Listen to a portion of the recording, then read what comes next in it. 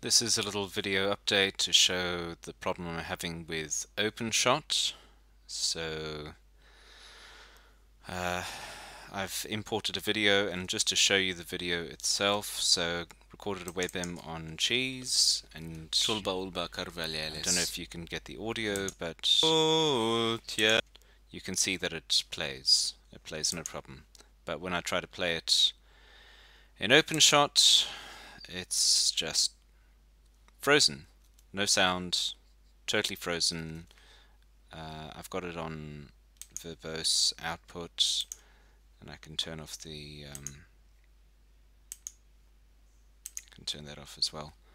But you can see that there's just nothing.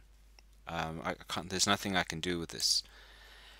And I exported 10 seconds worth of footage, and same thing, just totally frozen, totally unusable. There's nothing. There's nothing I can do. The terminal output doesn't really tell me anything. It seems to be working fine according to the terminal, and that's really all there is to it.